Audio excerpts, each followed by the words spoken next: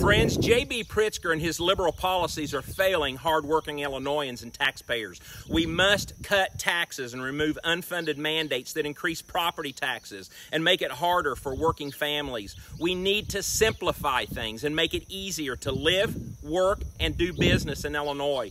We need to restore common sense and get Illinois growing again. I support a zero-based budget where every department makes a case for every dollar spent to provide accountability. I also support identifying and eliminating unfunded mandates that increase property taxes and make it harder for working families. God bless you.